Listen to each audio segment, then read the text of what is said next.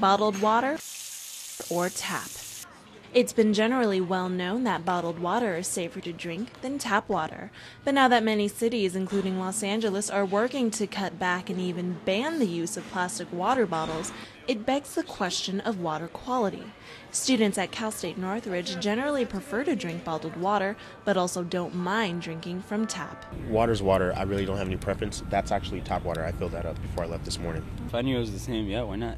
If it's the same, it's water. So yeah, I drink it, yeah. Honestly, I'm not that picky about it. I mean, if I'm like dying of thirst and the sink water is what is, I don't mind it.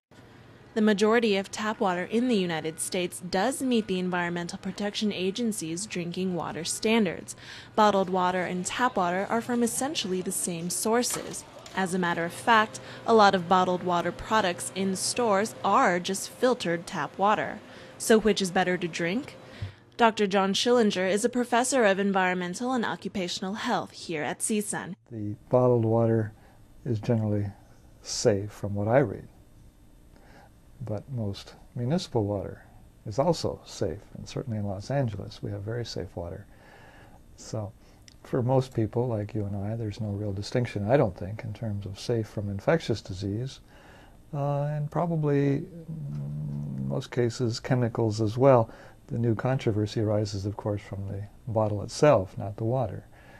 Another main concern of the bottled water versus tap water debate is the impact plastic bottles have on the environment. In California alone, more than 1 billion water bottles are thrown out annually.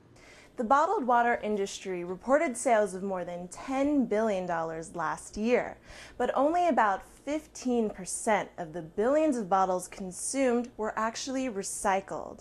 And while it's perfectly safe to drink from either bottled water or from tap, bottled water is more costly, whereas tap water is right at your fingertips.